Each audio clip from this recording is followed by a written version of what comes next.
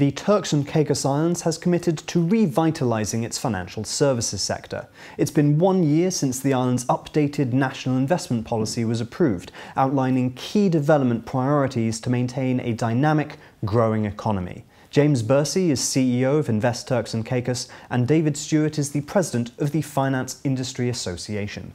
David, what opportunities are there for financial services investors on the islands? Turks and Caicos is a five-star jurisdiction, an Amman resort.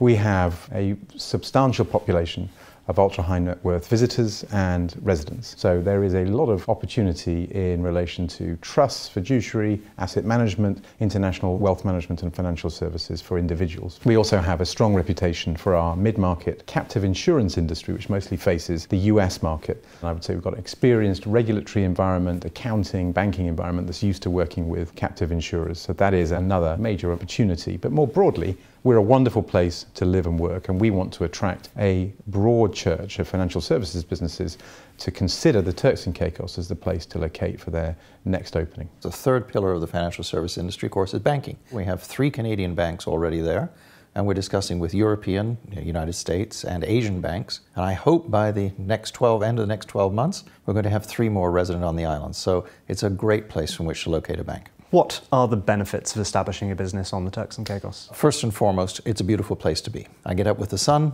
I can go for a walk on the beach, try doing that in London or New York. So if that's the kind of lifestyle you want, that's a start. Second thing is, of course, we're very closely located and very easily accessible to the whole of North America. But most importantly, it is a great place to work. We have an environment where people know each other, but we also have a lot of people who pass through on vacation or to monitor their investments, which is an opportunity to meet people that you often in larger financial centres don't get. And I think it's a wonderful place to live if you're internationally mobile, which lots of families are. You can be in New York in 2 hours and 50 minutes daily, in Florida 8 times a day. Quality of life is very good. Schools, shops, restaurants, the beaches, commuting time never more than 20 minutes no matter where you are, and there's no traffic jams.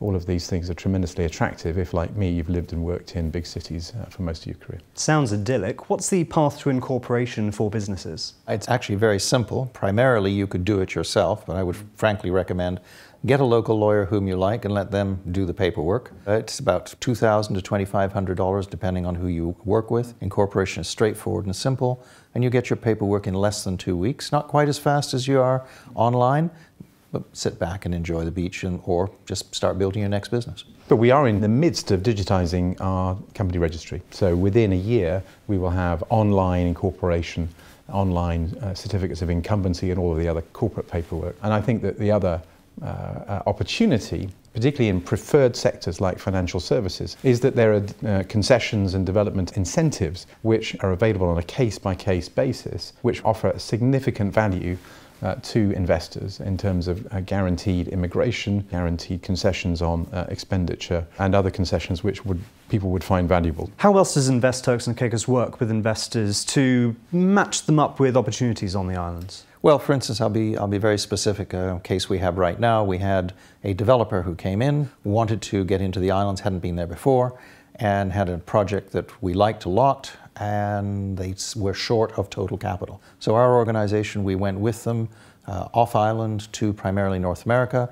We arranged for the subsequent capitalization that they required, and now they're able to proceed. We're now at the point where we'll be writing that development agreement, and they will be able to proceed fully funded. So that's the kind of help that our organization gives. Conversely, we do a matchmaking service where we keep a list of organizations or individuals who want to invest in projects but don't have the time to go and suss them out themselves.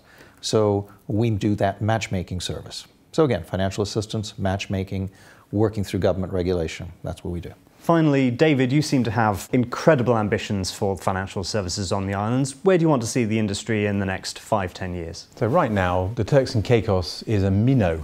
It's a tiny, tiny market. I would like to see the Turks and Caicos grow in a sensible, proportionate way, focusing on its key distinguishing factors, which are ultra-high net worth families, multifamily offices, trustees and fiduciaries on the one hand, and captive insurance on the other.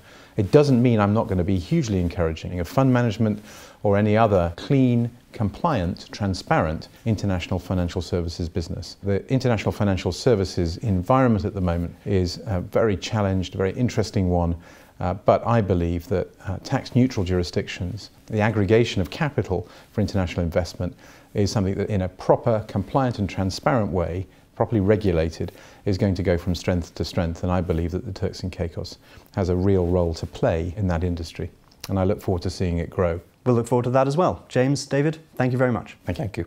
Thanks for watching. Learn more at investturksandcaicos.tc, and please subscribe for the latest international business insights from worldfinance.com.